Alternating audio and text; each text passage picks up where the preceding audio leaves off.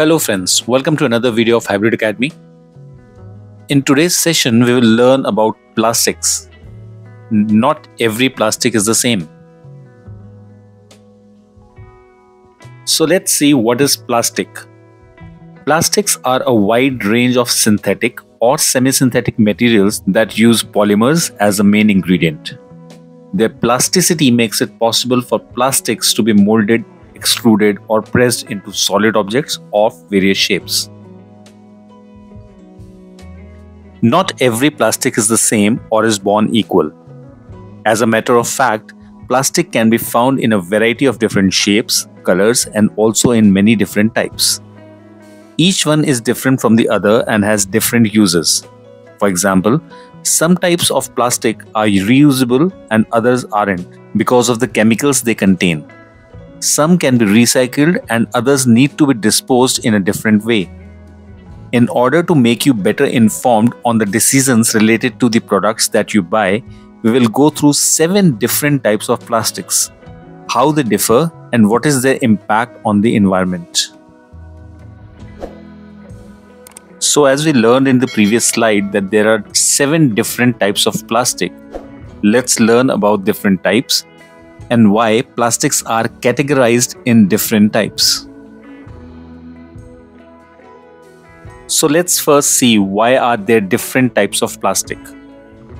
In 1988, the Society of the Plastics Industry introduced the Resin Identification Code (RIC) system, which divided plastic resins into 7 different categories. The purpose was to provide consistent national system to facilitate recycling of post-consumer plastics. Since then, after undergoing some minor variation, the RIC has been recognized as a worldwide standard for plastic classification. So plastics are majorly categorized in 7 different categories. The first one is PET, that is polyethylene terephthalate. Second is HDPE, which is high density polyethylene. The third one is PVC, that is polyvinyl chloride. The fourth one is LDPE, which is low density polyethylene. The fifth one is PP, which is polypropylene. The sixth one is PS, which is polystyrene. And apart from that, we have some other variants of plastics. Majorly, they are polycarbonate. So let's learn further on all these categories. Plastics that belong to group number 1 are made out of polyethylene terephthalate or PET. It holds the number 1 spot because of its widespread utility. It is mostly used for food and drink packaging purposes due to its strong ability to prevent oxygen from getting in and spoiling the product inside. It's usually picked up through most curbside recycling programs and has tremendously positive track record. In fact, PET bottles are most widely recycled plastics in the world. So all the beverage bottles use PET type of plastic.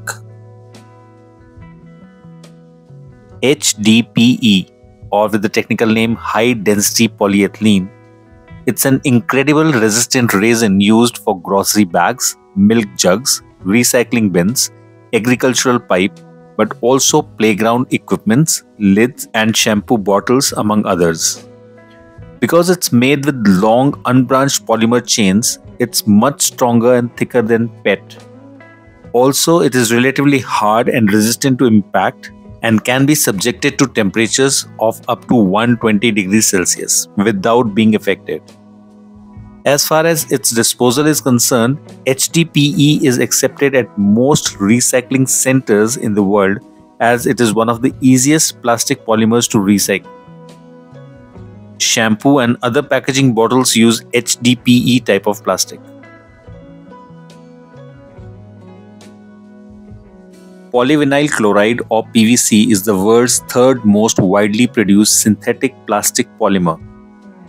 It comes in 2 basic forms, rigid and flexible.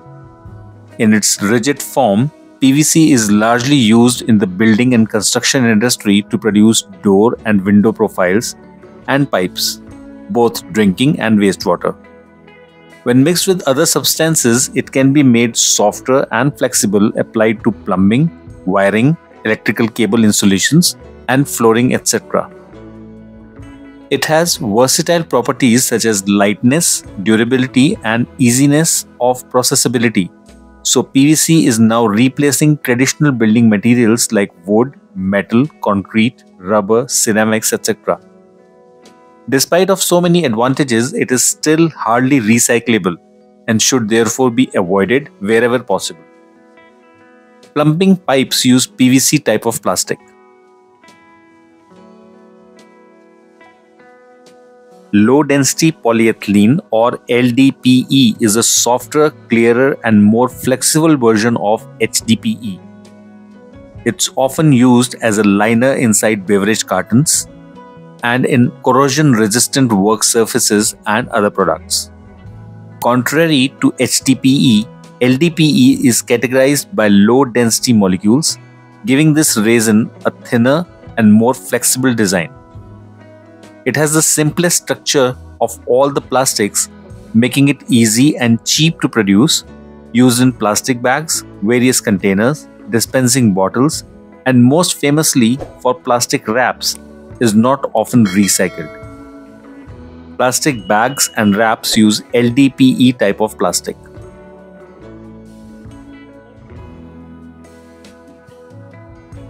Polypropylene or PP is the second most widely produced commodity plastic, and its market is forecasted to grow even more in the following years.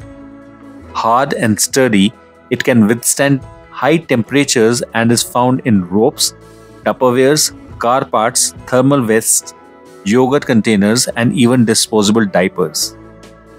Fun fact about PP: because it is very resistant to fatigue, PP is usually used for living hinges, the thin piece of plastic that allows a part of a product to fold or bend from 1 to 180 degrees.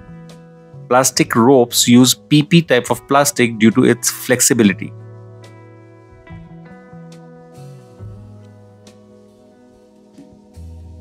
Polystyrene is the sixth type of plastic on the list. It is a synthetic hydrocarbon polymer made up of monomer referred to as styrene. It can either be in solid or foamed form, commonly known as styrofoam or thermocol.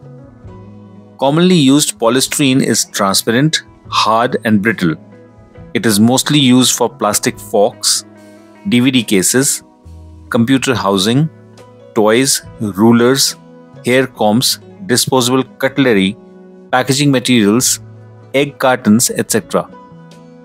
It's highly inflammable and dangerous as it can leach harmful chemicals, especially when heated. Environmentally speaking, it's among the worst type of plastic as it is regarded as non-biodegradable. Also, the polystyrene foam blows in the wind and floats on water due to its low specific gravity. Animals do not recognize it as artificial and may mistake it for food, causing serious effects on the health as they might swallow it. Thermocol, disposable cutlery, packaging materials use polystyrene.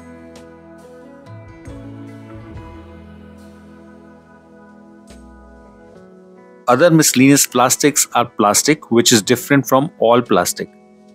It is polycarbonate, polylactide, acrylic, acrylonitrile, butadiene, styrene, fiberglass, and nylon.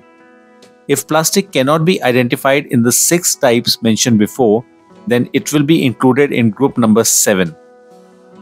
The best known plastics for this type of group are polycarbonates or PC, used to build strong, tough products like CDs, DVDs, baby bottles, large water bottles, medical equipments, eyeglasses, etc. It is not easy to interrupt down these plastics once they are created unless they are exposed to high temperatures, which in turn releases bisphenol A, BPA, a compound that is on the list of potential environmental hazardous chemicals. The decomposition of BPA in landfills never occurs, which means that this chemical will be persistent in the ground and will eventually lead to water bodies contributing to aquatic pollution. Plastic number 7 is almost never recycled. Baby bottles and medical equipments use polycarbonate.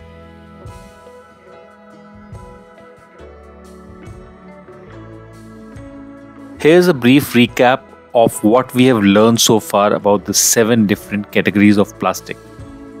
I'm sure you must have seen below the bottles, below the other plastic products, and of course on the lid of some plastic products regarding different RIC code, that is resin identification codes, which are embedded on different plastic products on their lids or the bottom, just to identify that they fall under which category. Please remember to opt for reusable alternatives of plastic, to avoid purchasing the dangerous type, and recycle as much as possible the type of plastic that you can.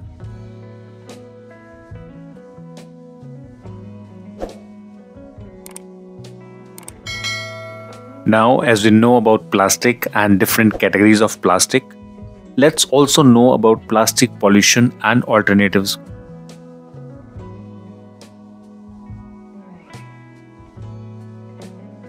Stop plastic pollution. Reduce. It's a simple math. Less plastic produced equals less plastic waste. By cutting down on single-use plastics such as bags, bottles and straws, we can make a huge dent in the plastic problem.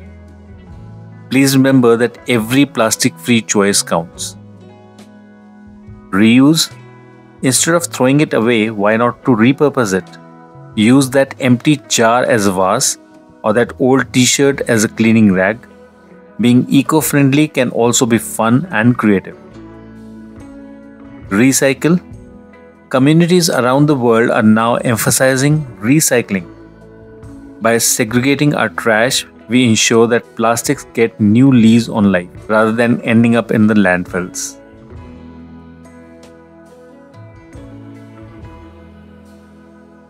Now let's also learn what are the alternatives to plastic. Bioplastics. Derived from renewable sources, bioplastics can be great alternative. Made from things like cornstarch or sugarcane, they compose faster than conventional plastics. Plant-based materials. Do you remember when straws were made of paper and boxes from cardboard? Going back to our roots can be a solution to plastic problem. Preventing plastic pollution isn't the responsibility of a select few. It is a collective effort where each of us plays a crucial part. By adopting sustainable practices, supporting eco-friendly products and spreading awareness, we can ensure a clean and green earth for generations to come. Preventing plastic pollution isn't the responsibility of a select few. It is a collective effort where each of us plays a crucial part. By adopting sustainable practices, supporting eco-friendly products and spreading awareness, we can ensure a clean and green earth for generations to come. Thank you for watching the video. If you like the content, please like the video and share the video with your family and friends so that they also get benefited with this knowledge and information. Please do not forget to subscribe to our channel for more such informative videos. Thank you, take care and stay safe.